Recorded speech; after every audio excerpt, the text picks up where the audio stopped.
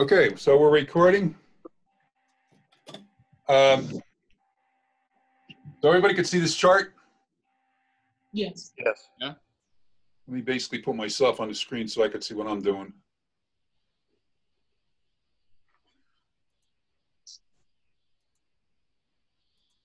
Huh. So if I shut off screen share, what happens? Okay. All right, well, I can't see myself, but that's okay. As long as you can see. So you can see the chart.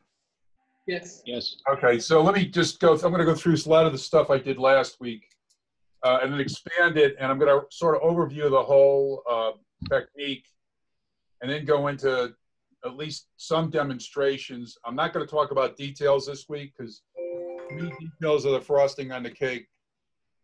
Let me admit this person. So to me, the details of the frosting on the cake, so I'm not going to go through that. Like I talked about it last week, the Reilly technique came out of the Art Students League in New York City between 1940 and 1968. And a couple of the key artists that came out of that are famous Southwest illustrators, James Baum and Clark Hewlings. I told you about that last week.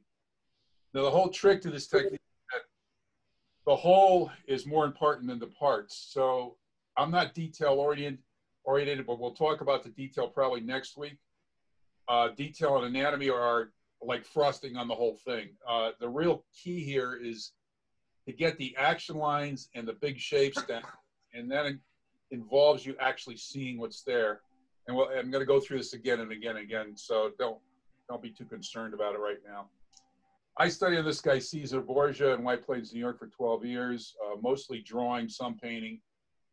And for reference, if you want to find more about my painting techniques, which we're not going to talk about until the future, I said Helen Van Wyck on PBS is the most closely related to how I paint, because I paint in the whole painting at once, not piece by piece. Anthony Ryder, I also think is a really good painter, but he paints piece by piece. That's not my technique. Now, the curious thing about Ryder is that he's also studied under a Reilly student, and the Reilly student was Seth Jacobs, who actually gave Ryder the drawing technique that he uses, which again is essentially a physical measurement-based technique. That's not what I do, and it's not really the Reilly technique, which I find kind of interesting, given that Seth Jacobs, who was a Reilly student, was one of Reilly's favorite students, teaches something entirely different. For the drawing videos, those from YouTube, for some reason, their framing and their video quality is much worse than what I have on YouTube, on my YouTube sites. And that's where those videos actually originally came from in 2012. Udemy worked on me for about a month to basically put the videos on their site. This is when they were just emerging and they weren't a big company.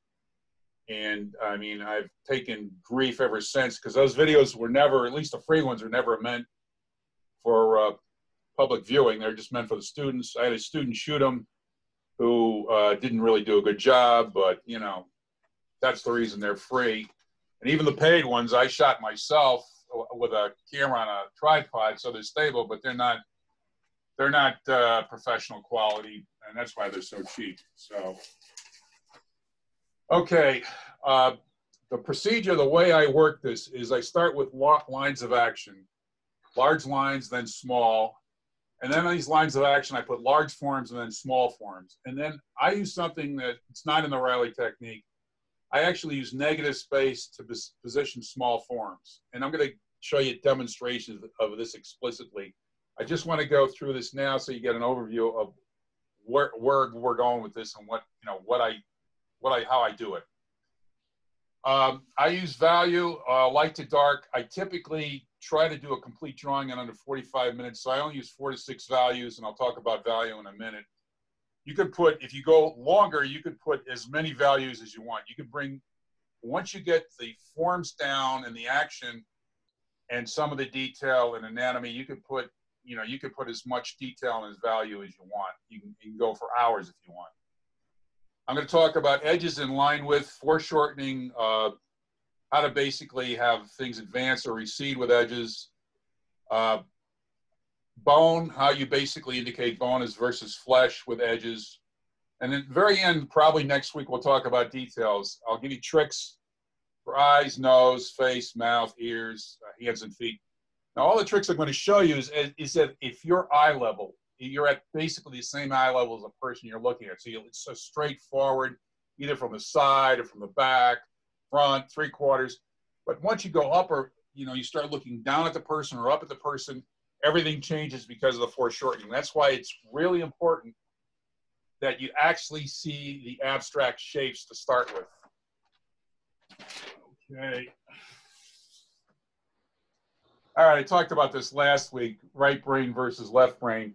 Don't get discouraged if you don't pick this up right away. It's all about you actually being able to see the shapes and the action lines which involve the motion. And that takes a little while. If you've been using the left side of your brain most of your life, like most of us, it takes a little while for you to start using the right side. Now the shapes I use circles and spheres. I use triangles sometimes, not very often. I use cylinders and I use ellipses and ellipsoidals. I don't use any squares or rectangles. And if you basically got a Bridgman book, which is who Reilly studied under, you notice that Bridgman uses a lot of blocks and squares and rectangles. I don't use any of those because the minute I start using a square, I have to stop my pencil. And you'll see when I do this, my lines are continuous. I never take my hand off the paper. I never erase. That's, again, part of this technique. And that's why you can actually capture things really quickly, because I'm not doing piecemeal lines. Like a lot of drawing techniques, you do piecemeal lines. I don't do that. So the line is continuous. I keep the pencil on the paper. I don't do any sketchy motions. I draw through forms of overlap to make things come forward or recede. I'll also talk about drapery, how to put drapery on the figure, and that involves following the form and the laws of gravity, but we'll talk about that. We'll get into it today at the very end. Okay, I talked about this last week, Ferragasso's book, and I said, if you go on Amazon, it's like 125 to 200, depending on whether you want to get a used or a new one, or I don't know where they're getting new ones because this thing's out of print. But I found on this website, you can actually get this book for $22 to $25. It's out of England, and it's got to be a knockoff. I mean, I'm assuming they went to some country where the printing costs are nothing, and I don't know how they're getting around the copyright, but it's basically between $22 and $25. It was 25. I think they dropped it to 22 this week. So, so if you're interested, this is really a good reference book. It's really too complicated for beginners. He really does go through the Reilly technique in detail. I mean, all the nuts and bolts. I've actually simplified it to just sort of essential parts of it, and that's what I use to make it easier for people to pick up and also to make it faster for you to draw. But you'll see that as I go through demonstrations. Now, the other book is the one that myself and my wife wrote 10 years ago, and there's two versions of it. The original version, you probably could find it online someplace, but I don't know how. The other version is on Lulu, and you can get an ebook download for $10 and a hard copy for $25. I've seen it on Amazon UK for $7. I don't know how they're doing this. It has to be some kind of knockoff. And again, it would be a copyright infringement because I certainly didn't authorize it. The materials you need, I'm going to use newsprint today, but as I get in and I do really complete drawings in 40 to 45 minutes, maybe in a couple of weeks, if you want me to, I use 500 series charcoal, Strathmore charcoal paper, mixed tones. So I use a mixed tone paper so that I get a middle value automatically, and I don't have to worry about that. So I don't use white paper. Now this is the key. I use Wolf carbon pencils. Now Wolf carbon pencils that have a history going back about 125, 150 years. They were originally made in England, The factory stopped making them in the early 90s. You couldn't buy them. These were always used at the Art Students League by everyone that taught there. The key is that they're a combination of charcoal and graphite. So they go on really smooth. So there's no rough bits. You can really move the pencil fast. It's like silk. Now, you can get 1B, 2B, 4B, and 6B in the Wolfs. I use 2B to start and 4B to finish. This will be increasing softness, okay? Now, the deal with the Wolf pencils, you can now buy them in any art supply store probably for about $1.50 to $2 a piece. In 1990, the company in England went out of business, and people were so desperate, they were paying like $20 to $25 per pencil online for these things. Luckily, in the early 90s, 93 or 94, a company in Rochester, New York, took over the Wolf process, the manufacturing process, and basically resurrected Wolf pencils again. So now you can find them any place, and they're relatively inexpensive. Kneaded eraser.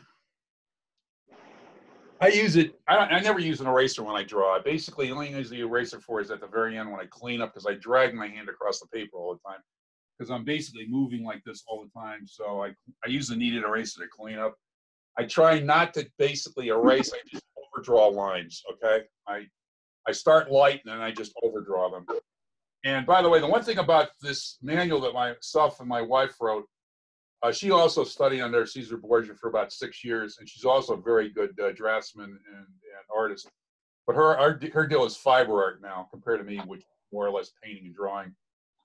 There's 3 demos in that book that I basically go through step by step, and I'm going to at least do one of them here, maybe 2 later on. But that's the one part that you're not going to find in the Ferragasso book. He's not going to walk you through a demo step by step by step in terms of how he builds the drawing up. Now, I also, when I go to complete drawings, I said I use tone paper, Strathmore 500 series. Everything is done with the pencils except for the highlights, and I typically use white pastel chalk.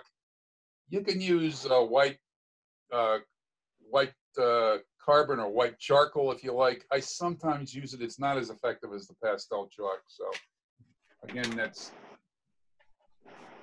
now I know most of you know this, but I'll go over it anyway. The value is the last thing I start putting on the drawing before I put the detail in, and I'll go through that shortly.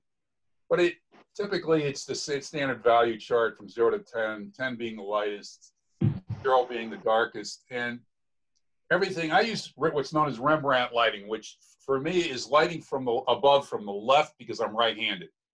If you're left-handed, you probably want to go lighting from the right from above. Seeing that most people are left-handed, most drawing groups I've been in, if they do it correctly, they'll always basically have the lighting above and from the left on the model. And the reason for that is that you basically get really a good pattern of light and shade, which gives you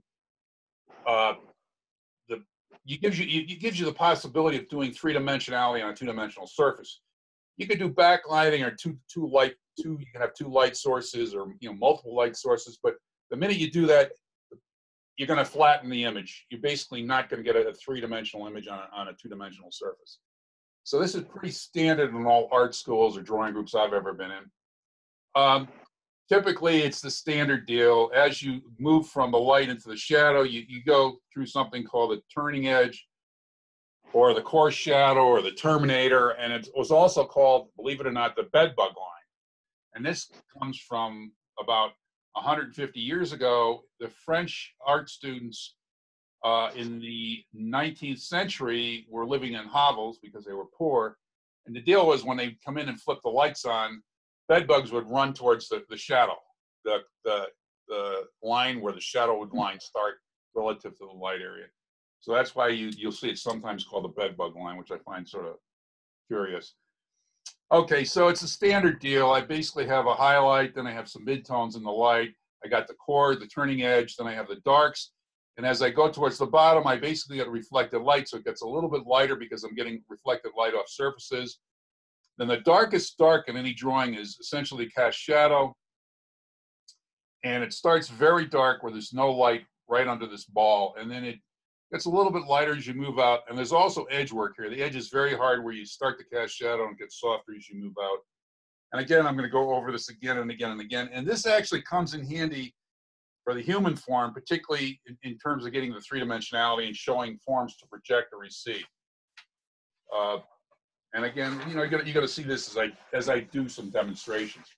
I just want to give you an overall feel for where all this is going. All right, this is about line and edge. Again, this is important too. And the line, basically, you see me talk about hard edges and soft edges.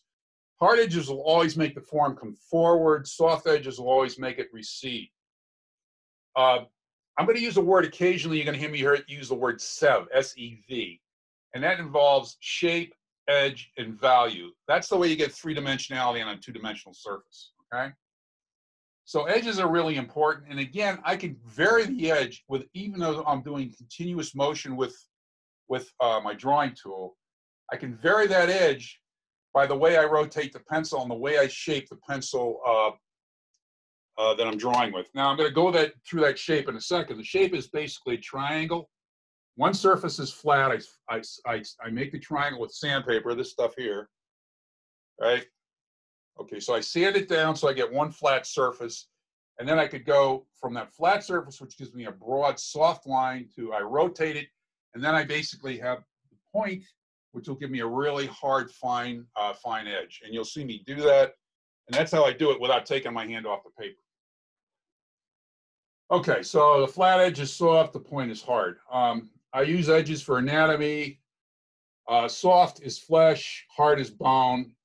Shoulders, knees, hip bone, clavicle, those are all hard. Buttocks, breast, stomach, soft, okay? That's another way you're working on the anatomy and creating form and having the drawing actually come forward as a three-dimensional object as opposed to the two-dimensional surface you're working on. Also, value changes can give you a hard edge. So if I go from the darkest dark to the lightest light, particularly in the cast shadow area, I'm going to get a hard edge. I can soften that edge with value by basically, going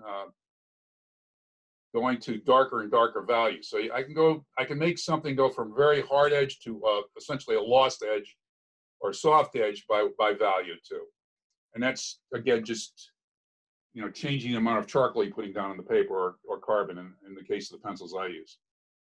All right, I vary the edges. I use mostly soft edges with a few hard edges. I never outline the face or figure with a hard edge, and I've seen that people do that over and over again. I mean, you don't want to do it.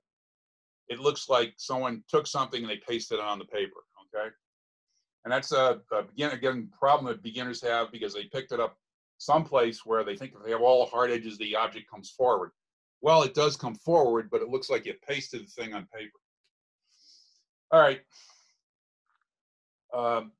So I never outline the face or figure with hard edges. I avoid symmetrical placement of edges. That is, I'll put edges in that shouldn't even be there just to move your eye around the drawing and give some variety. So, and it'll be a zigzag pattern. I'll never have edges that are opposite one another, perfectly opposite one another all the way down the drawing. You don't want to do that because, again, your eye basically is going to fill in a lot of what I do into believing I'm doing a lot more than I'm actually really doing on the drawing. And that's another trick or key to this whole technique. I want to fool you into believing that you're seeing something that you're not, because your brain is going to interpret it the way I want you to interpret it. Namely, I'm going to put all the detail, a lot of the values, the hardest edges, biggest value changes, in the focal area, which is usually the face and upper body on the drawing, okay? In a painting, it's the same deal. I'm going to basically put a lot of the detail in and make you look at the focal point, and your brain is going to fill in everything around it, thinking I did all this work, which I really didn't do. Okay. All right, so now we're going to talk about perspective and foreshortening. Some of the demonstrations I'm going to do are, our ideal case where I'm looking right at the person. So there's almost no foreshortening. The minute I start moving around, moving up and down to the side, the person starts turning, you're going to get foreshortening. And foreshortening is basically an outgrowth of perspective. So there's three types of perspective: 1, 2, and 3-point perspective. Mostly what we're talking about with drawing is 2-point. 1 point would just be a train track where you look straight down it. 3 point would be if you're standing at the base of a building looking up, or at the top of the building looking down. Then you not only have the two perspectives in the plane of the building, but also in the perspective and the height of the building. Most of what we're doing in foreshortening involves 2 point, not 3 point. Figure drawing, shallow depth of field. I keep saying 3-dimensional on 2-dimensional surfaces. It's an outgrowth of perspective. And I probably will never mention perspective again, but you're going to hear me talk about foreshortening all the time. Again, with foreshortening, again, the word sev. So I get foreshortening by using shape, edge, and value. So big shapes come forward, small shapes recede. Hard edges come forward, soft edges recede. Light values come forward, dark edges recede. The cast shadow, which I don't know if you know about what trompe l'oeil is. Again, it's something that goes back 300-400 years. The cast shadow could actually make an object almost lift off the paper, okay? It makes the shape advanced, extremely advanced, okay? And then I sort of drew a couple of examples down here. The whole key, again, is not only the lines of action, but the abstract shapes. You really have to see the abstract shape. So in a sense, I'm teaching you abstract art. Okay, so again, here's value. I'm showing you this ball coming forward because I got a dark ball on the back of it. Shape, small ball to a large ball. So that as the ball goes back, the shape gets smaller, it recedes, and it overlaps each one. Edge, again, the hard edge comes forward, the soft edge is receding, and again, the cast shadow should lift the whole object off the paper. All right, so I'm just going to run through sort of a quick demo, and then I'm actually going to do some demos for you. But again, let me go through this pretty carefully. So I have a model, and she's sitting down, and I start out with the line of action. So here's the big line of action. It essentially more or less follows her spine, and I'm not paying too much detail to the arms and legs here. So then the next thing I do is I put on some of the big shapes, the big abstract shapes. I always start with the head because this allows me to visually measure the rest of the shapes. So I have a sort of an oval for the head. And then I put in a sort of again, an oval for the chest. And the size of this is based on the chest, the rib cage, basically. But I'm gearing the size, making it larger and a little bit different shape than in respect to the head. If you notice, it's almost the shape of a rib cage. And then the pelvis, again, from the side is actually just, again, an ellipsoid shape. And again, I'm making that shape relative to actually what the pelvis would actually look like. And it could be a little bit bigger, you know, but it's not going to be, the head is never going to be bigger than the chest, the shape that I put down for the chest and for the pelvis. Okay, then I'm going to put in small lines of action. The small lines in this case, this is a standard pose where the model's shoulder is going in one direction, her hips are going in another direction. I think it's called counterposto, I guess. Again, it goes back hundreds of years, and this small action is for the shoulders, and this large action goes through the hip bones, the hip pointers, okay? And then I put a few lines on.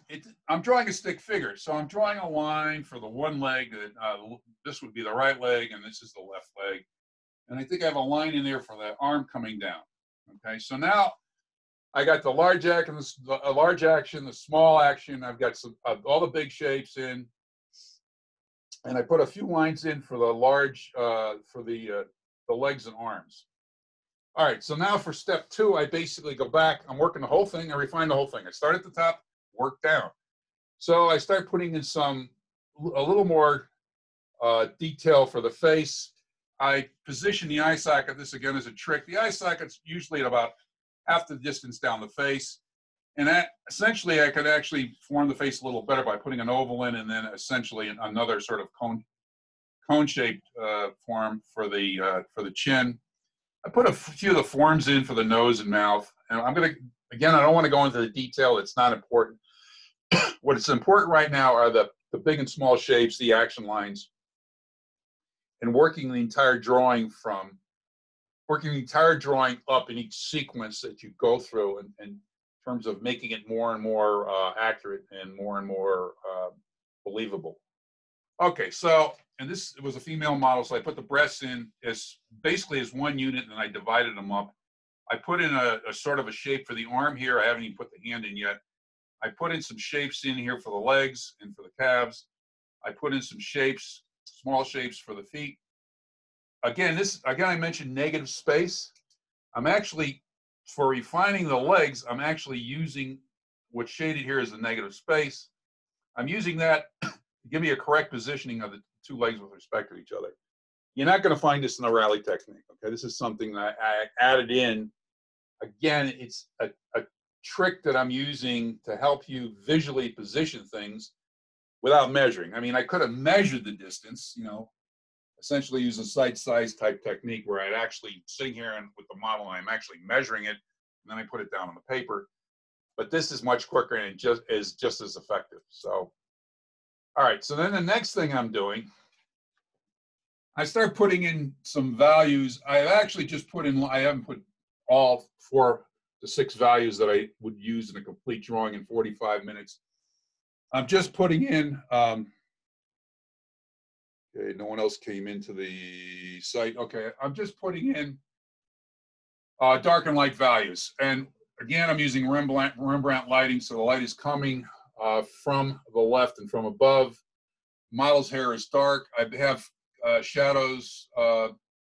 Essentially, this essentially is the demarcation between light and dark, and I'm just putting that in. And then I put a few hard edges in. You notice I put a hard edge in for the shoulder, for the kneecap. I put a hard edge all along this leg to make it come forward more than this one. I, again, have some dark values. I've tried to put a few of the reflected lights in here, making it a little lighter as I go towards the back of the dark shadow.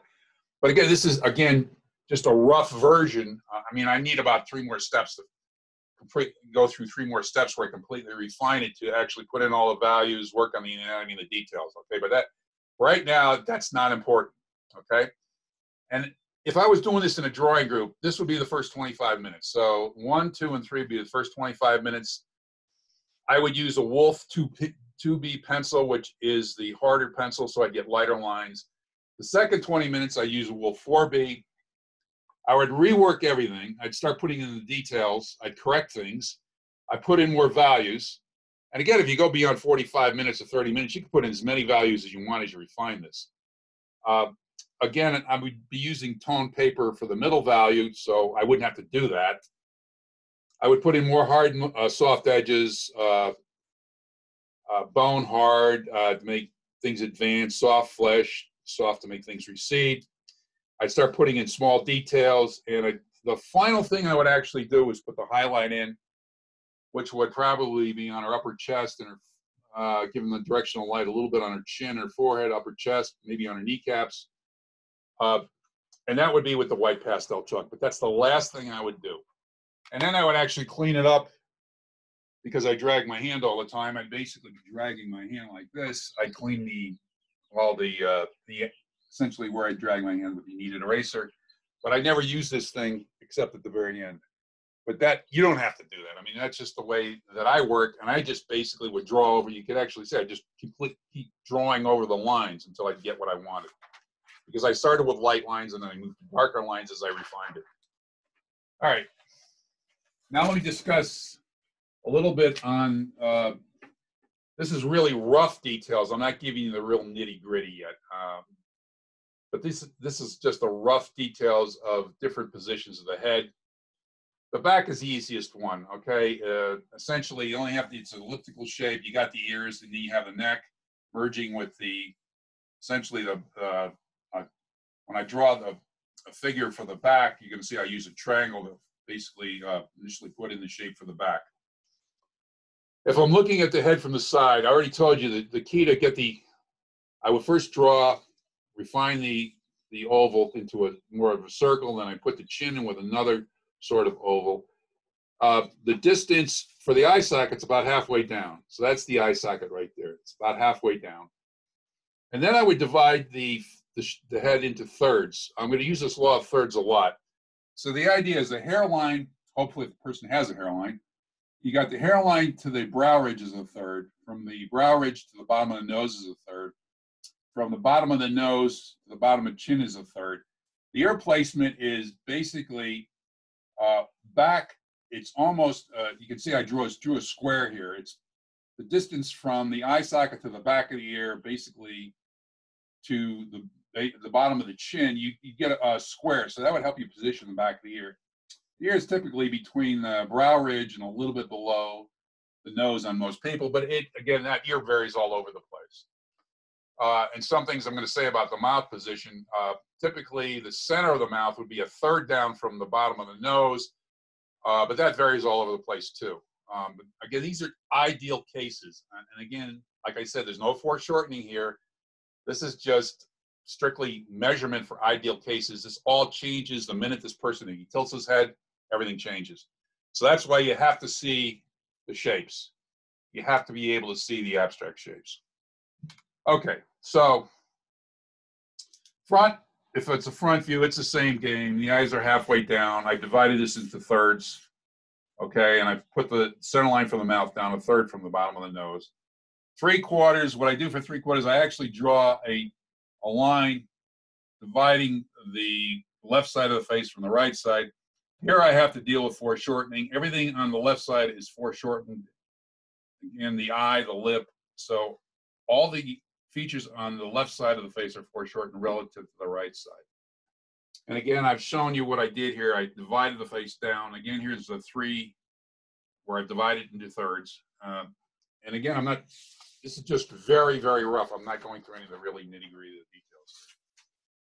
Okay, so again, I'm talking about some of the small shape, but not any detail. And these are idealized cases. Hands, back view. It turns out, again, law of thirds. If you have a hand, and again, perfect back view, no foreshortening.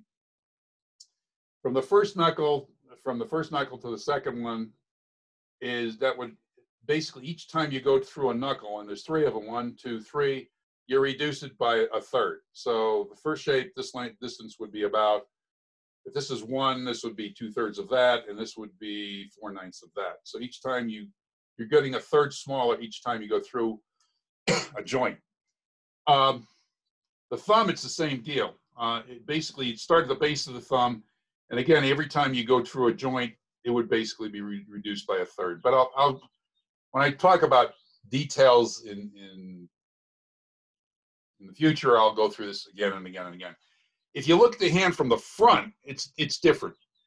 Once you get the shape for the thumb and for the palm, the fingers all look like they're equally spaced. The joints all look like they're equally spaced from the front. But again, it's only for the ideal case with no foreshortening. From the side, you start with a triangle, you put your thumb in, and then basically, I guess your index finger, and then you may be able to see a few of the other fingers. But again, it's an ideal case. All right, for the feet, I actually start with a half an ellipse, and then later on, I fill in with the toes and the big toe. This is from the front. Now, another thing I wanted to point out here is something that a lot of beginners mistake they always make. They make sausage calves. The bones in the calves, you don't get sausage legs. The shape of the calf is higher on the outside than it is on the inside, okay? That's what this line is indicating. And the ankles go in the opposite direction. So the inside ankle would be higher than the outside ankle. This is a mistake I see all the time with beginners. If I looked at the foot from the side, it's a triangular shape, and then I just fill in the pattern. So you notice I'm basically putting down abstract shapes that I'm trying to make the correct size before I put any detail in at all. Okay, if I'm looking at the foot from the back, again, the calves, remember, if this is the outside, it's higher than the inside. And again, for the ankle, it's the opposite. So just remember this. If you basically remember the calf on the outside is higher than on the inside, just remember the ankle's going the opposite direction. So at the back of the foot, I'm using a triangle, but then I can actually fill it in.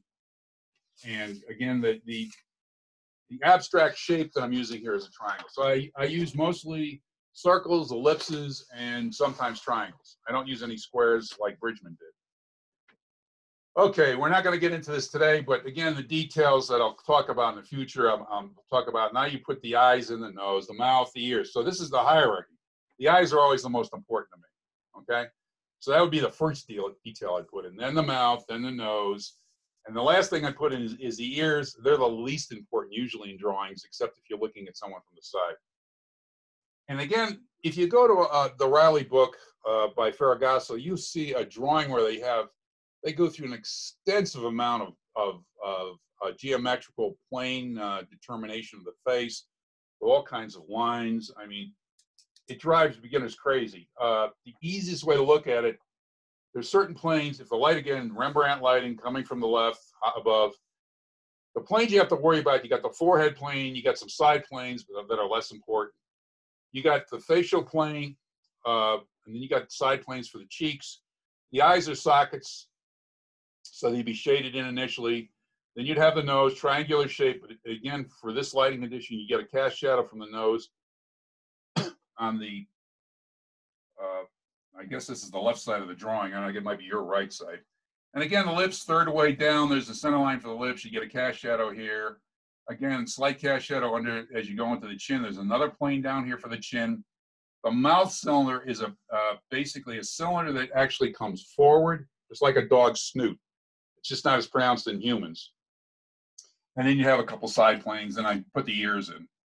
So those are the most important things you have to worry about initially, is the placement, again, of the features. The eyes are halfway down, then the hairline, if you can get a hairline, you go a third of the way down to the brow ridge, then a third of the way down to the bottom of the nose, a third of the way down to the bottom of the chin, a third of the way down to the center line for the mouth. The eyes are always separated by about an eye distance. And typically the outside edge of the eye typically would line up with the edge of the mouth. But this is not true in everybody, but this is sort of the ideal case. And again, you have to worry about these planes in terms of the value pattern you're going to get. Of course, everything away from the light that's on a plane that's receding from the light is going to be shaded, okay? And the cast shadows really help make the features come forward, okay? So they're really key for this lighting condition.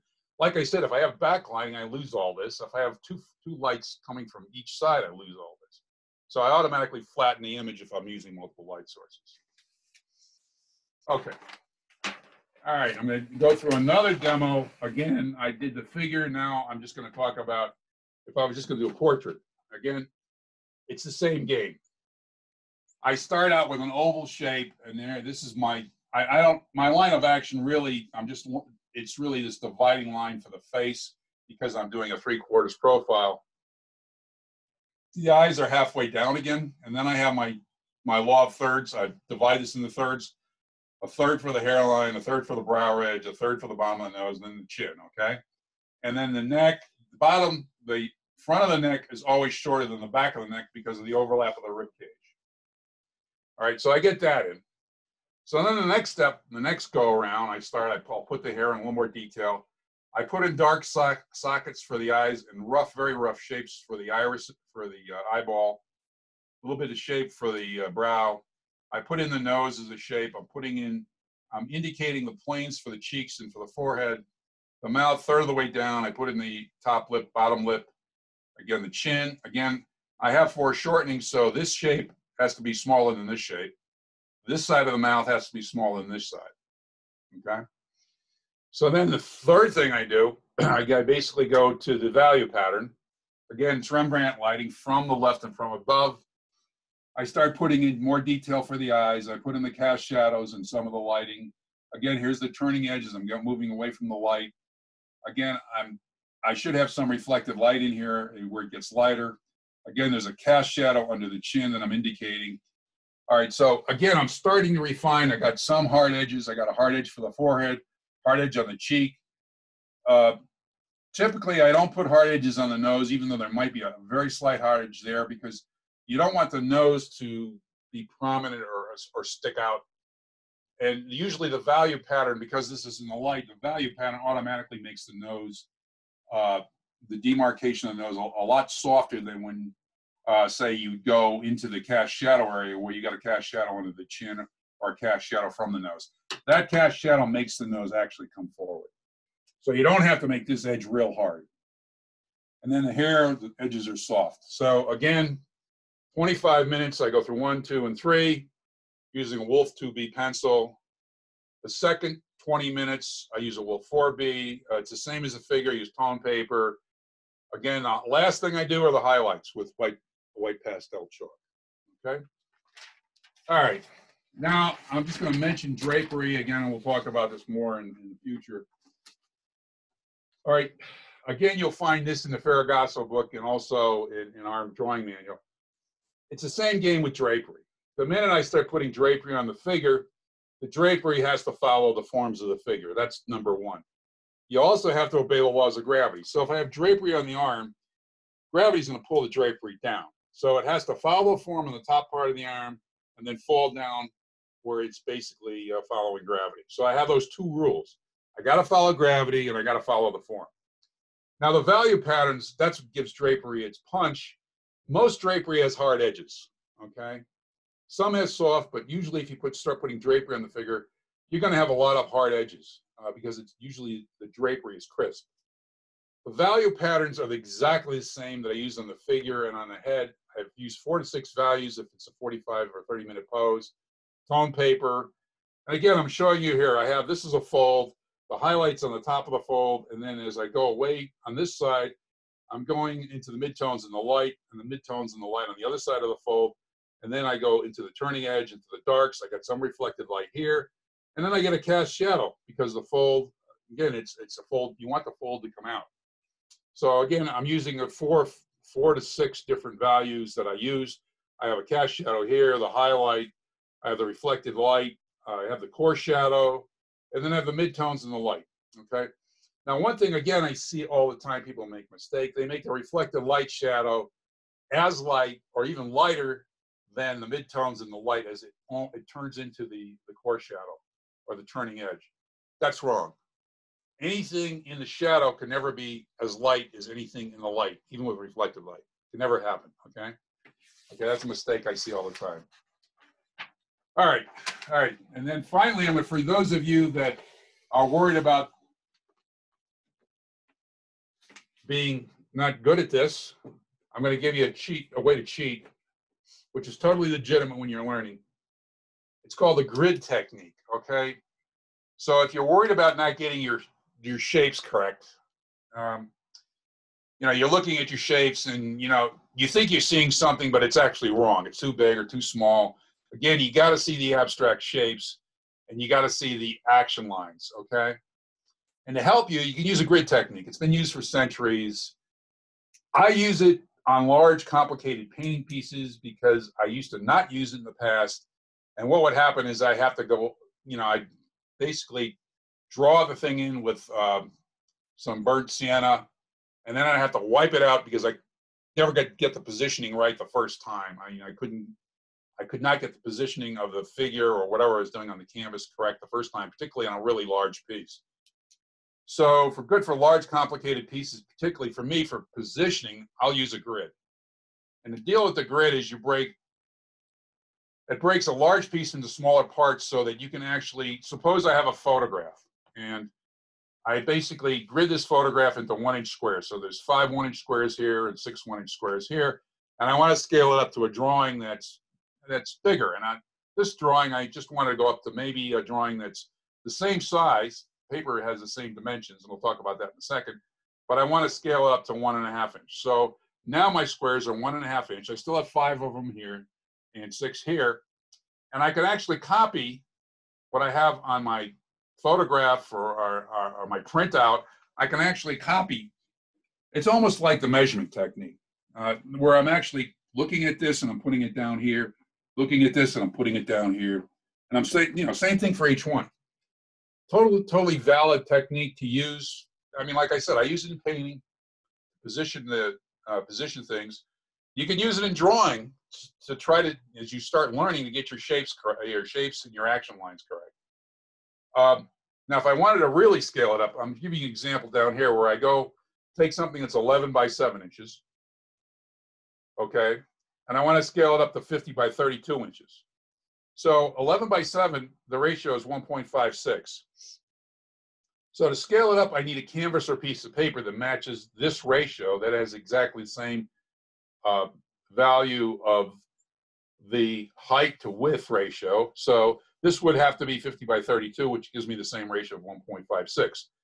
Now the size of the square, if I'm going from a 1-inch square here on the 11 by 7, which would say to be this, so I take 11 by 1 inch to 50 by X, okay? And X turns out to be 4.5 inches. So the squares on that I'd have to do on this piece here, where I scaling it up, would have to be 4.5 inches per square. And you can do this with any size you want, okay? And again, it's a trick. It's a basic trick to give you a break if you think you're getting your shapes wrong or you're not getting your lines right. And again, you'll move away from this as you get better. Okay, so that's the first part of this. Now I'm going to actually go into some demonstrations after I answer a few questions. And by the way, I extended my time period to run this from 30 minutes to indefinite period of time. So I basically upgraded to Zoom Pro. I broke down and paid for it. So I knew I couldn't contain myself for 30 minutes because I love the blab. So anyway, all right. So let me get this up here. All right. Now, does anyone have any questions before I do anything else? Someone must have a question. No one has a question? Really? All right. Okay. So what I'm going to do is I'm actually going to do something actually from real life. Not from real life, from actually a drawing. But I'm not going to complete it. I'm just going to give you the rough thing. Oh, yeah, I do have a question. Sure. I was just looking, hold on. So you've covered a lot of material here very quickly. I assume this is like an overview and that we're going to... You're going to see this again and again and again, and it's going to be online. So I gave you the whole overview so you know where all this is going. I only have 10 tricks that I use. You saw them all. The real trick here is to see the action lines in the large shapes. Get the gesture down as fast as you can and get it down accurately. That's the real key to this whole technique. If you can do that, you can do people in motion. I could do my dog right now. I could do an animal when she's jumping or moving. The whole question is I can get something down in 15 to 30 seconds in terms of action lines. I'll do that right here. You could time me. It'll be 10 seconds. I'll get something down in terms of action lines in the large shapes, in the large to small action, the large shapes, and some of the indication of the legs and arms. So it looks just like a stick figure. The minute I get that down, the person can go away. If I have a photograph of them, or even if I could do it from my imagination if I want, I could fill in all the details 2 hours, 3 hours, 2 days later. Okay, but that involves a little knowledge of the detail and anatomy. But the idea is that once I get the gesture and the action down and the big shapes, if they're correct, I could fill it in. I don't need to even look at the person. I mean, to get really an accurate drawing, I want to look at the person, because that's how I basically can get the details and personalize the image. I need to look at the person to get the anatomy down. Now, I don't dwell on anatomy. Anatomy is good, but you don't need to know that much anatomy, because what happens is most people aren't ripped, okay? You know, I've drawn bodybuilders, and, you know, you can basically draw every muscle group, and in the light, you're going to get every value pattern. You know, you go through every value pattern for each muscle group, and there's artists that do that, and they're, you know, incredibly effective. Most people don't have 5% body fat, so you're not going to see all these muscles. You know, most of this is covered by layers of fat and skin. So you only really need to know a few things about anatomy for anything. And you could do any animal. Once you get the shapes down or the action down for the animal, you can go online and get a picture of the animal, fill in the anatomy and the details. So, you know, you can get this stuff online and then fill it in your drawing, but it doesn't have to be the same position. The animal could be in any position, just as long as you got some information on what the animal looks like. Now, I'm not a pro on animals. I mean, I've worked on humans for, you know, I guess 30 years now. But the deal with humans, I could do this from imagination, from my mind, you know, like instantaneously, because I've done it over and over again. 30 years, 3 hours every week from live models, except for the past, you know, couple of months because of the pandemic.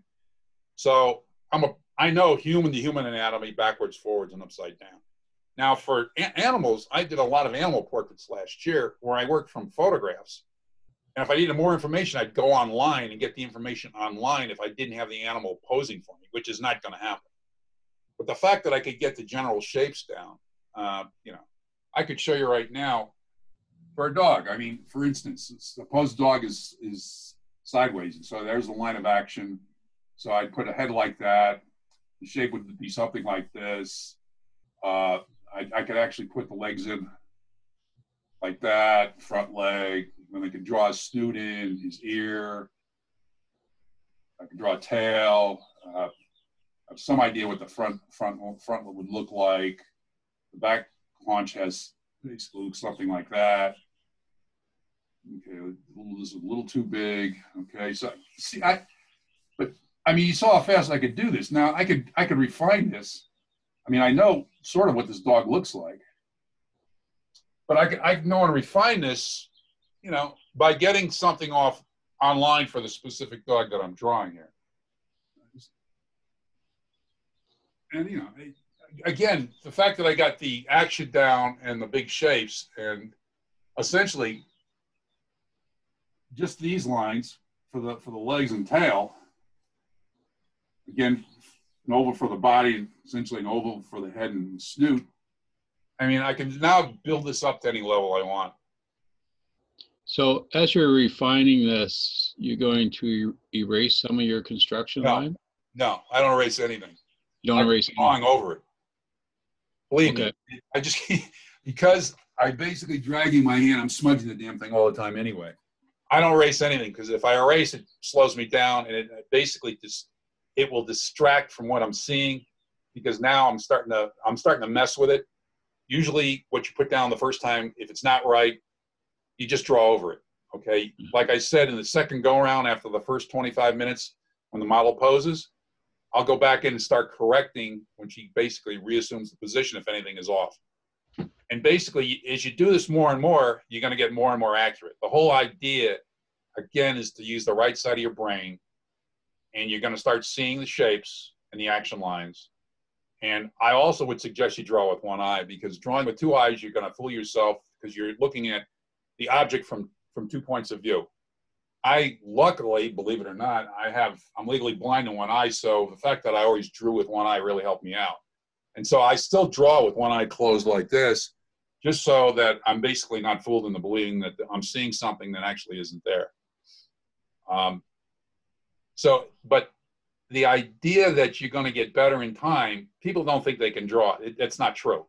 If you use this technique, you can draw a stick figure, you're going to get better in time, because the more you do this, the more you're going to start using the right side of your brain. And like I mentioned last week, I've seen people in drawing groups that I've run, essentially drawing classes, within 3 to 4 sessions, sometimes it takes 6 or 7, they'll have a huge jump in improvement. And I initially never knew why, because I'd ask them if they were practicing at home, and they would tell me no. I'd ask them if they were listening carefully to what I said, and they'd say, well, sort of, which meant they didn't listen. So the point was, just by the 3 hours a week of drawing from a live model and some instruction, in 3 to 4 weeks, they made a huge improvement in their drawing ability, basically in seeing what was actually in front of them, namely the abstract shapes. And that has to do with the right side of your brain. And I didn't believe it at first until I saw it again and again and again, year after year after year. And finally, I found a book by some artist who talked about the right side of your brain and left side of your brain, and how the right visual side will improve your drawing ability dramatically over time. And it's absolutely correct as far as I know, because I have no other explanation for it.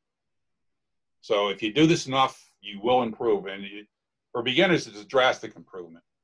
I had a guy in my classes that basically couldn't even draw stick figures initially, and now he's probably as good as I am. But that, again, it took practice. He did it for years. So he was drawing from a live model every week for 4, 5, 6 years.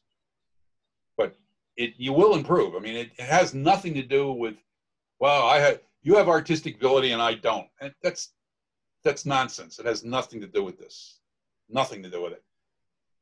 This is basically just an overview of a type of technique that allows you to draw quickly and get shapes down very fast. The rest has to do with you actually learning to visually see what's in front of you. You have to see It's the abstract shapes that are important. That's why I haven't talked about any detail here yet. I was going to talk about detail next week, particularly for the face and for the anatomy, but I don't want to do it this week. I just wanted to give you an overview of where this technique is going and how it works. So, anybody, any other questions? One more. Sure. So the impact of using a single eye, that reduces your three-dimensionality. So I assume that if we're looking at the models in the future on the computer screen, that's actually an advantage? Yeah. Basically, what you want to do is when you draw, you want to, I haven't covered this yet, but when you start refining the drawing, you squint. So you just see the value pattern. You don't want any detail. You just want to see the lights and darks. So you squint to see the major value shape. So you put the major value pattern in first. So what you put in first would be the demarcation between the light and dark. So one area would be all light, then you'd have the turning edge, and one area would be shaded to, you know, roughly slight dark on the mid-tone value side. And then you'd basically start refining it, but you squint to see. And also when you squint, you'd only see the hard edges would be more obvious than the soft edges. So the squinting actually helps you see the value pattern. It's the value pattern in the edges that are in the cast shadow that's going to give you the three-dimensionality. The one eye thing is just going to give you an accurate description in a plane of what you're actually looking at. And it's not like a Picasso painting where you're looking at things from multiple sides and you actually see multiple dimensions of the same thing. The value pattern and the edges and are going to, essentially the word SEB, shape, edge, value, gives you the three-dimensionality and the object coming off the surface. You could use two eyes, but I just, what I'm warning you is that you may actually see something that I don't see when I'm using one eye. So I may be more accurate than you than using, in terms of what I'm looking at, in terms of the abstract shapes. I mean, you could sort of, you could use two eyes as you basically start refining it more and more. Sure, you can use two eyes. But initially, you might want to just use one eye to see to make sure that the abstract shape you put down is actually as close to the final shape that you're going to refine it to. Again, you know, it varies from person to person. Some people can do this with two eyes and do it accurately, but those are probably people that have been doing art and for all their lives. They're artists or art professors or professional artists. So they use the right side of their brain almost exclusively compared to the left side. The left side is going to trick. I mean, I didn't bring these. I have two things that I show people, one of which some people get and the other one no one gets, in terms of your left side of your brain telling you something that's not true. And one of it is a person walking up a track where you think that the person is actually getting smaller as he's going up the track. And if I flip it over, you'll see that all the people that are on the track are the same size. It's because the shape of the track is basically going back in distance. Your left side of your brain is telling you that the person back is smaller than the person in front. Not true. I've got another one with a table, which you see from the front and then from the side. And you're going to swear that the two tables are not the same.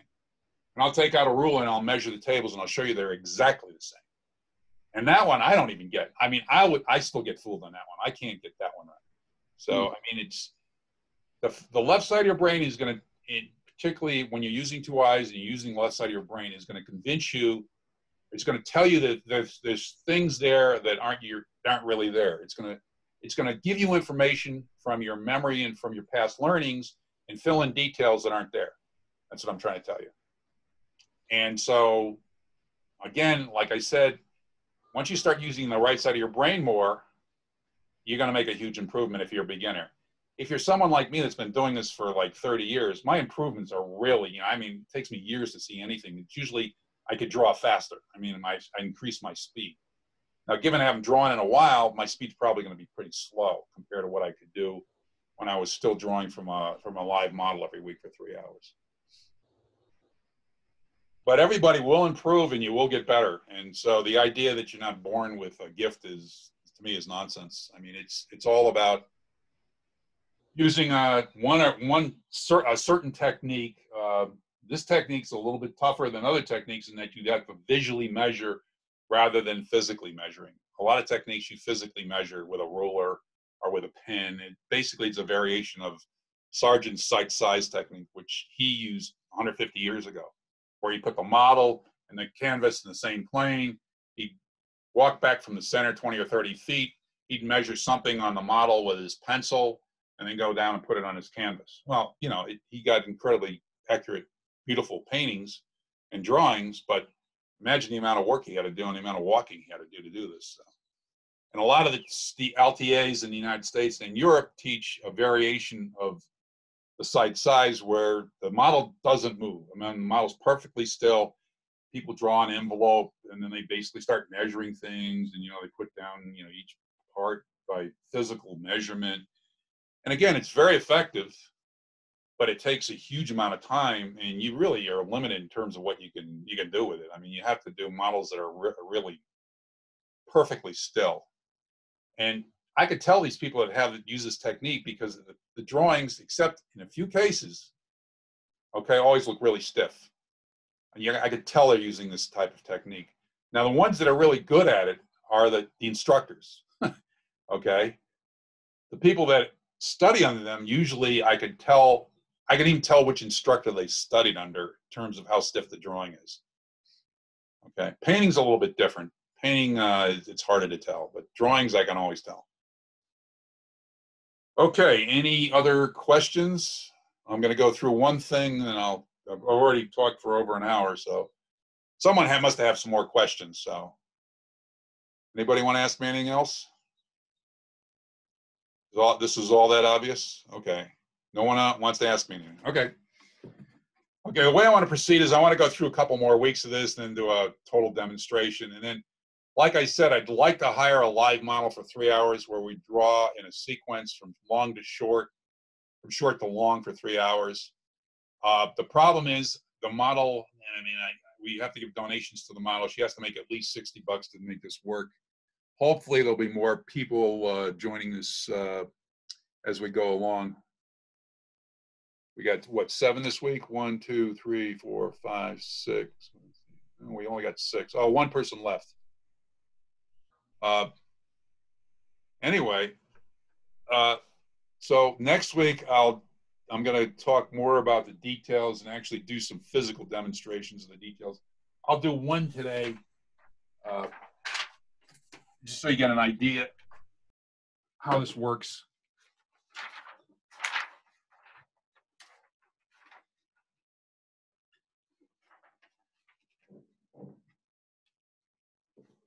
I have a question. Sure. When we get to doing the drawing sessions, is it going to be instruction based, or will it be like a lot of studios where people come and they draw and they use whatever method that they wish to use? No. I'll be running the drawing session. Okay. The drawing session won't be instruction based initially. Basically, you'll draw from the model. The poses will go from 4 minutes through 10 minutes through 45 minutes. Okay, we'll do 3 hours. And then what I will do is that if the model approves, I'll put the whole session online so you can go back and work on your drawings for the model online.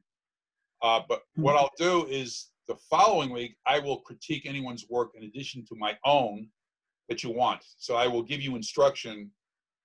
Hopefully we could do this as a group. If not, I'll basically give you one-on-one. The reason I ask, if it's, I mean, like I go to the dog gallery in Pomona, and there's a model there for 3 hours, and the poses go from 1 minute to 20-minute poses, and that's why I'm asking. It may be possible to get a lot more people that would be interested in the drawing session. I'm wondering if it's going to be just 3 hours where you come on and you draw the model, or whether it will be, like I said, instruction based, because a lot of people have drawn for a while and are looking for a venue to continue since this COVID thing, and nobody's going to the studio drawing anymore. I can run it any way you want. I mean, I can run it instruction based, or I can run it where, like I said, the model poses for 3 hours, so you get a bunch of drawings in, and then we basically discuss the drawings the following week in terms of what you did. I think basically doing it where you draw from 3 hours and then we discuss the drawings the following week would be the best way to do it. But I could do it instruction based if it's all depends on what this group wants and, you know, what I could, you know, get other people to, you know, agree to with if they want to join.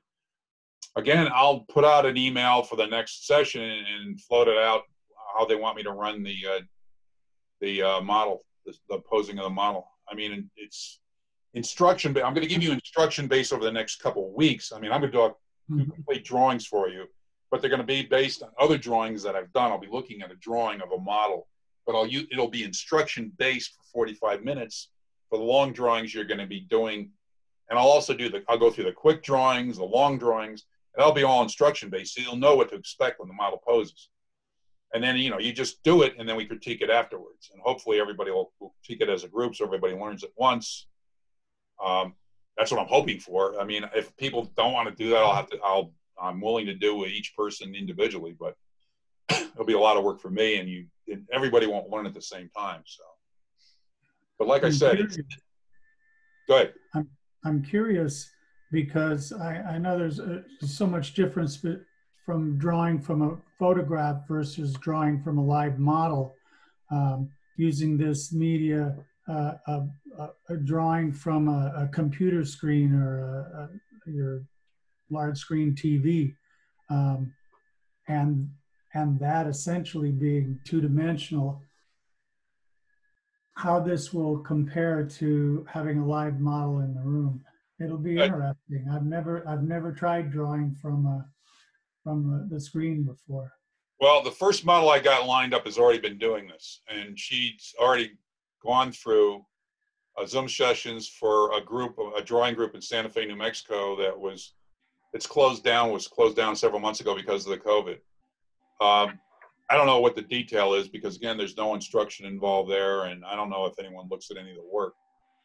I'm assuming it's going to be different, and it's not going to be as effective as drawing from a live model in a room, but, you know, there's not much else we can do about it right now. I mean, I've done this. It's shut down right now. Denelli, I've actually done this. There's a model that does Zoom poses on Wednesdays and Saturdays. And she also does the live modeling at the Booth Museum for their art guild. It's actually pretty close. It's surprisingly close because you know, it's not quite the same as actually having the model there live. But one of the things I've found is that in order to avoid distortion, you almost want to close one eye, like Denelli said, and you know, try to eliminate moving your head back and forth. You want your head to be in the same position, whether it's live or on the computer screen.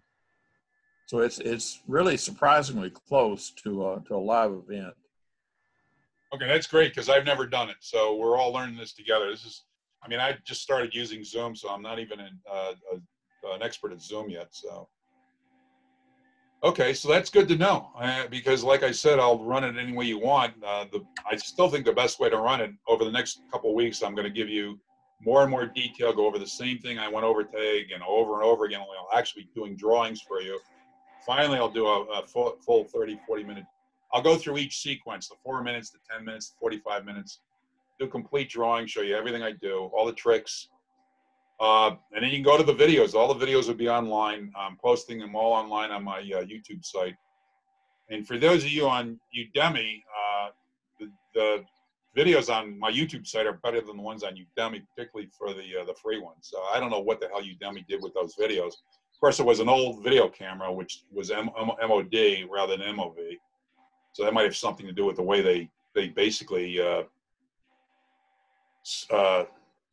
crop the images. I mean, usually there's stuff that's, you know, off the image on Udemy that shouldn't be off the image that's there on YouTube. So it has to do with the way that Udemy crops things, particularly on older videos. So I don't know what the deal is there, but the videos on my YouTube site, all the free ones are there, and you can look at those, and they're probably better. They're clearer. The framing is much better. The video quality is better. The audio is better. So anyway, And this, of course, this whole session will be posted on Udemy, so you can go over everything I said again and again. Okay, I've already gone through an hour and 15 minutes, so I don't think I'm going to do any more demos today. I don't want to give you too much, so I'll let this all sink in. Any other questions? Why don't we do some more questions before I sign off on this? I have one last comment, or it's not really a question, but it seems like there may be a range of experience involved. I don't have that much experience at this type of drawing, so I would kind of lean towards a little more instructional, at least some up front, so that I'm not spending 3 hours doing something useless. Well, you're going to get that. The next 2 or 3 weeks are going to be more total instruction from me. And then Okay. before you even go to a model, on the live model. So I'm not going to let you waste your donation on a live model without knowing exactly what the procedure is and what I do and what you should be doing and what the poses are. I mean, I'm actually going to do demos through the posing sequence that I always use, which is first 4 minutes, then 10 minutes, then the 45 minutes.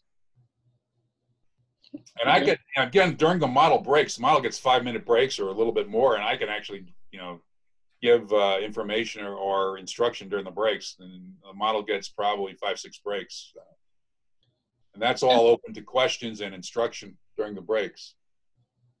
Are you going to look in at our work to see what we've done? Yeah, that's key. I mean, that's what I want to do. The way I've taught in the past is typically during each, if you were in my studio, what we do is we start with the model. She would throw 5 4-minute poses for 20 minutes. Then she'd get a break for 5 minutes or a little bit more. And I'd go around and I'd look at all the drawings and I'd start critiquing the drawings, going around critiquing the drawings. Or I would go, maybe we do the 4-minute and then the 10-minute poses, and I'd give the model like a 10 or 15-minute break and go around and critique the 4-minute and the 10-minute poses. And then we'd go in the 45s, and then I would either, again, after each 45 or after both 45s, I'd go around and critique each person's drawings for the 45s. I mean, that's what I do in a live setting. If I was running a live workshop or drawing group, that's what I would do. Okay, but that's not what we have here. So I'm going to have to improvise and try and give you something similar to that. That's what I'm going to try and do. Sounds good. Question here. Do you anticipate that we might have access to to a variety of models, different genders, different body types, so forth? Here's the deal right now. I've got 3 models lined up. They're all female. It's almost impossible to get a male model to do this in Santa Fe. Right now, there's only probably 6 or 7 male models. I've got 30 or 40 female models, and I put out twice or maybe 3 times trying to get people to sign up to do the Zoom thing. I could only get 3 models, 2 from Santa Fe, 1 from Albuquerque. They're all professional, they're all female. So there's nothing, I couldn't get a male. Male models have always been really hard to come by. They're like a gold mine in Santa Fe. Every male model that I use, basically, usually book 2 or 3, and when we were doing live stuff, they're usually booked 2-3 months ahead of time. So you got to book them really early because the good ones are really popular and they're booked all the time because there's no male models. I mean, in the past we used to have some older models, both male and female. They all disappeared. So it really depends on what models are available and still doing this. So those are my constraints. Yeah. When I do demonstrations, I will do demos of both males and females, but they'll be from my own drawings from 20 years in Santa Fe, drawing models off 20 years in Santa Fe. So there's not much I can do about the models. I would love to do all types of models, but again, I'm really limited in terms of what I can do right now. And again, I'm not sure. The first model I'm using, she's used Zoom. She's using Zoom. Mike Strickland's model, again, I'll probably use, she's done these Zoom groups, okay?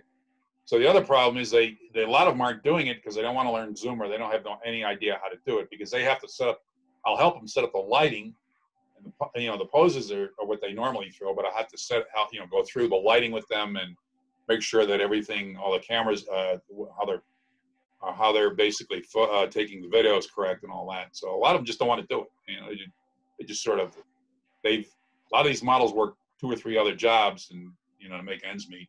Modeling is sort of gravy on the, you know, gravy for them in terms of it's, you know, it's off the books. It's usually cash. So, you know, that's sort of the box that I'm in right now. I have a question. Sure. Do the models have to be professional? No. I mean, if Absolutely. you said there's a shortage of male models, You got a male model for me that'll do Zoom? I'll take it. I'm not saying he's not professional. I'm just saying if you get a volunteer, That's fine. does it have to be a professional? No, absolutely not. No, I mean, I'd have to work with them to get the lighting right and get the framing right. But other than that, I mean, yeah, it's not really hard to be, for this sort of group, you don't have to be, it's not rigorous. You don't have to pose like, you know, rock solid for 3 hours. A lot of the stuff is action poses, 4-minute, you know, they're throwing action poses, standing, whatever. The 10-minute poses are, you know, sort of action. And then the 45s are usually seated or reclining. I mean, you know, anyone can do that.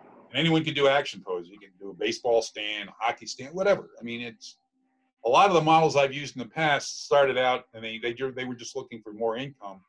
And they were, you know, usually a lot of young people come to Santa Fe, New Mexico. They want to be artists. They don't realize there's a gazillion artists in Santa Fe that all want to be artists and, you know, make money at it. Probably none of us can. But anyway, a lot of those young models that come here out of art school, basically they get other jobs and then they model on the side to make more money. And they usually don't know how to model. The ones that from art school, you know, they have some idea what poses to throw. A lot of models that I've used in the past basically just wanted to make more money. You know, it would be interesting. I saw that when you were showing your examples of Reilly's technique on portraiture, we could find interesting people that have interesting faces and do portraiture where you wouldn't have to be doing the nude necessarily. That's fine. Again, it's a group. This is a group effort. You tell me what once we get through with the demos over the next couple of weeks and we start lining up models, you tell me what you want to do. I'm open to anything. So it also would probably be easier to get models that are willing to do it draped rather than the nude models. Yeah. I think that's the problem with doing it online. The friend of mine who does this, she will not do nude online. And you know, I think we all need to really be able to draw draped figures. Probably more. You know, I don't know very many people that that spend a lot of time in the nude. So I think most of the drawings that I'm going to be doing are going to be draped. That's fine with me. I mean, like I said, I have 3 models lined up that are professional that actually do it online nude. So that's not a problem. So I have models that'll do it nude. You know, people that want to do portraiture, you know, again, I could probably get models to do portraiture online. Draped, I could probably get models to do draped online. I think the biggest problem with the models here right now is that they don't know how to use Zoom and they just don't want to they just don't want to put the effort in to, you know, set the whole thing up. But I will put out an email where I basically say that, you know, we can do draped or portraiture if they're interested and see if I can get more models to pose. And anyone that has models that want to pose, whether they're professionals or not, that's fine with me. I mean, you know, again, I don't know how on Zoom. I'm assuming if it's a small group like this and it's all professionals, there won't be any problem with basically the Zoom. And the only thing I'll post on YouTube, there'll have to be only people that actually donate to the session, and then they get the video session on YouTube, but it's going to be private only for the group that basically donated for the live video. So it's all going to be secured. I can't stop screenshots. The first model that I'm using, she's actually been posing for this drawing group nude, and the first time she posed, they took a screenshot and posted it online. And she wasn't too happy about it, but it didn't stop her. So I don't know how to stop that. But again, that group was not like this. That was an open group where, you know, anyone could attend. And I'm not sure they had the the Zoom Pro, which essentially will block anyone in from getting in that's not basically on the mailing list. So the Zoom Basic, I think, is a more open. I think you can also, as the host, prevent recording. So right now I'm recording what you're saying, so I can review it later if I want to. But I think as a host, you can block that, which might be good. Well, I trust you guys. I mean, if you basically, if if you want to see nudes, I mean, this is not the place to see it. I mean, you can go online, you can see all the nudes you want. I mean, it doesn't make any sense. I mean, why would you want to go to a drawing group to see a nude posing? I mean, it doesn't make any sense. I mean, how many porns? I mean, just Google porn. I mean, how many porn sites are there? A billion? I mean, it doesn't make sense. I mean, why would anyone want to waste their time basically going through an entire drawing session to get some screenshots of a nude? It doesn't make sense. Particularly not with artists. One other comment. I don't remember the name of the group, but it was a group in Santa Fe. It was an open drawing group. I went to it like maybe last year. People just came in, they brought their sketch pads. There was no instruction or anything like that. But you paid $5 or $10 and there was a model there.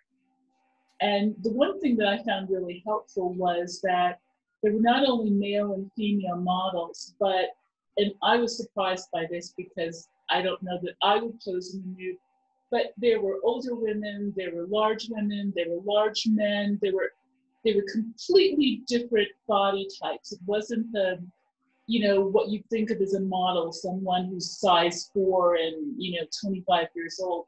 And I found that really interesting. Well, I can tell you what drawing group it was, and I used the same models, except that none of them are basically posing for Zoom. It was on Louisa Street. It was Argos Gallery. Yes. Okay, we use exactly the same models. I have all those models. And again, I mean, if you go to my website, I have 2 websites, but if you go to the newest one I have, which is my name, Donelli D. Marie, all one word.com, you go to the drawing, you'll see if you go through all the drawings that are in there, you'll see every body type, every age group, everything you've ever imagined. And those were all models from Santa Fe, New Mexico. Now, a lot of them have vanished. I mean, there used to be an older model, a woman who was in her 70s, who was a great model named Miriam.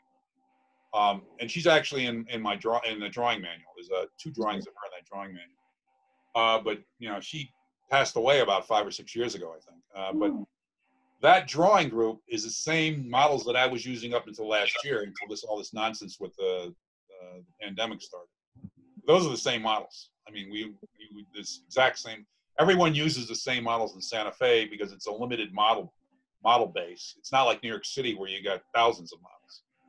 So we all use a lot of those models. I actually referred over to Argos because a lot of them came to me first.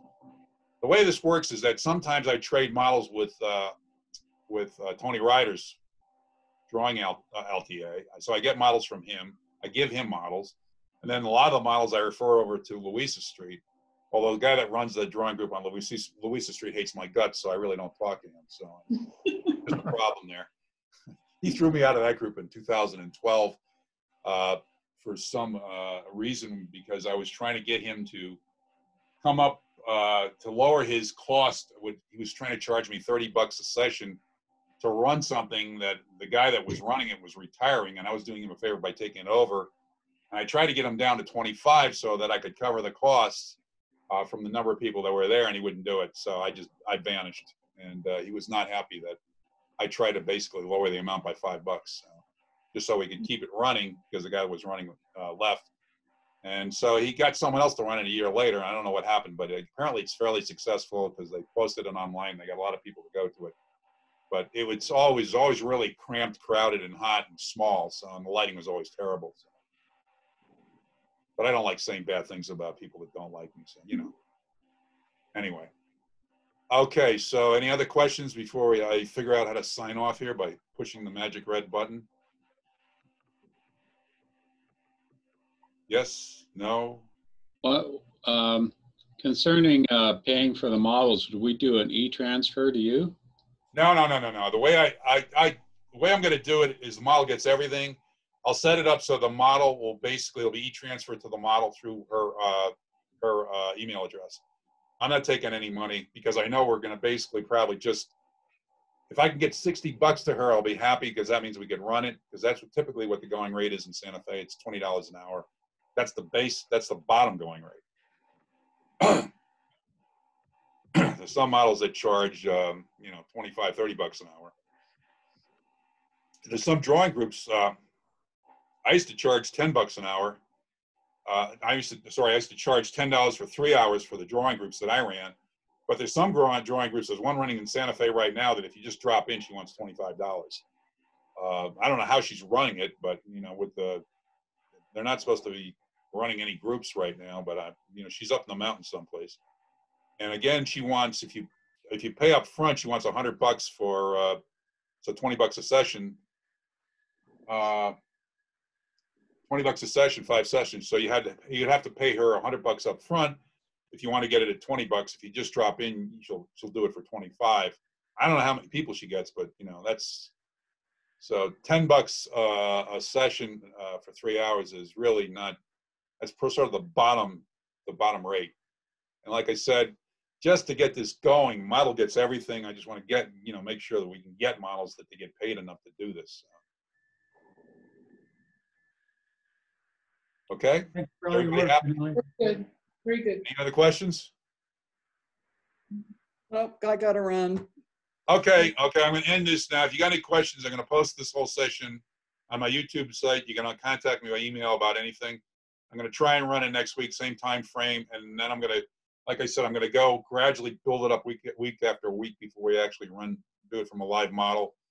And so you guys got to tell me what you want when we run it from a live model. So, okay. Okay. Good night. Bye. All right, I'm ending it. All right, thanks. Bye now. Bye-bye.